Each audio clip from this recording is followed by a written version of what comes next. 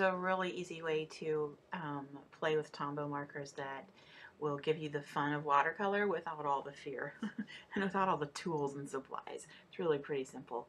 I just love this way of coloring. It's really fast and easy to do. So you do need the Tombow markers. They are double-ended, brush tip on one end and bullet tip on the other. For the majority of this, we're going to use the brush tip. I have stamped my image, in this case a little kitty face, onto some watercolor paper. It is important that you use watercolor paper. Other, like cardstock, is just going to get ate up way too quickly. So you stamp your design on watercolor paper. Then you trace a small area with a color slightly lighter than your color you want to finish with. Then you're going to use a water brush. If you don't have a water brush, you can use just a regular paintbrush with water, and then just keep the bristles wet. I do like a water brush because you get the water's right there in the barrel and you just squeeze it whenever you need some more. But then you just rub the water over the top of where you colored, and you just blend that color out. So here I'm going to go back to the marker, and I'm just adding a little bit more color around the eyes. And so rather than color the entire cat, I'm doing this like almost in thirds. So I did the top half and the middle half and then the bottom half. It really depends on the size of your project, but you just don't want to color too much of an area because you don't want that color to set in. But this Tombow markers are reactive with water, so now I can take my water brush and go right over the top of where I colored and see how I can soften it and blend it out and make it really a much paler color, but very soft and doesn't look like a marker anymore. You do want to work on dry areas. So once you've colored an area, let that area dry before you go back and add more wetness. Otherwise, the paper will just pill up. You want to let it dry before. So now I've worked on that half, and now I'll go down to the bottom portion of the kitten and work on coloring that. And so far, this is all the same color of marker. Go ahead and pick out your shade, and then pick a lighter and a darker of that, and start with the lightest and work your way up in your coloring. I'm going to speed up the film now so that you can see the entire process of coloring this cat in just a little bit faster. I will say that after you've got the base color on, I go back with a darker color, and you see you just kind of scribble it, and then you go back with your water brush. Now this is paper that has dried since I first did it. So again, you don't want to do wet on wet with this technique because you really don't want to get water up into your pen either. So I'm coloring darker color over top of the dried lighter color, and then go back to my water brush and blending it all out and blending the colors together.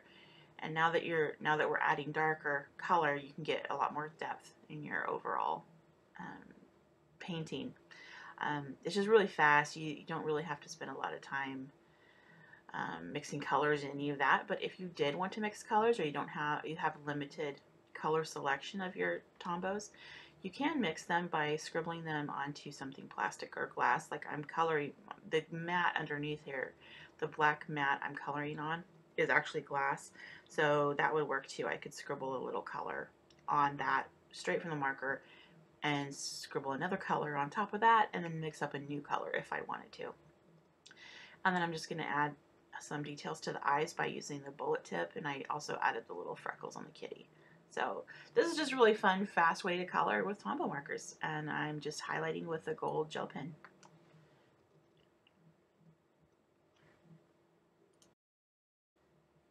And so now I'm going to share with you coloring the same stamp in another color. I think I'm going to color this one white. So for white, I'm actually going to use 3 different shades of gray, a light, medium, and a dark.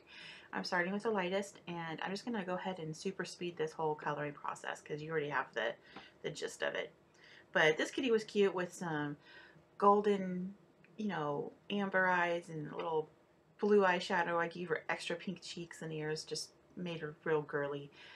This is a really fun stamp to play with. It is from Picket Fence, and it's called Sophie Kitten. It's style number K103.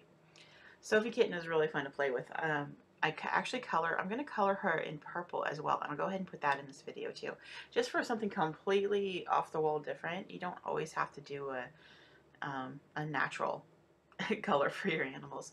But this process of coloring, where you color with a marker first and then you go back over with a water brush, is fast and fun, and is really can be really dramatic in the finished results. I really love using it most of the time for more like landscape or florals or those kind of stamped images, but you're not limited. You can do it on anything.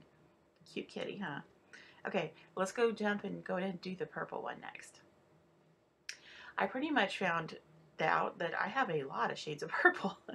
And so I just started with one of the lighter colors, and I just didn't really know where this purple cat was going to end up. And I'm like, I'm only going to allow myself to use purple shades on this entire cat. And it's actually really cute, I think. And makes me want to like explore a little bit more. Maybe I can make, you know, a blue cat or a hot pink cat. But also, if you kind of look in the background, you can kind of see a more of a black kitten I did with lighter colors. You see his cheeks are really dark, and then he has light little specks. Let the dark dry a little bit, and then you can add a little bit of water in more of a dot form to take away color, and then use a paper towel to blot it off. But my purple kitty came together pretty well. I hope you enjoyed this and learned something, and please play with your Tombow markers. It's so much fun. Thank you.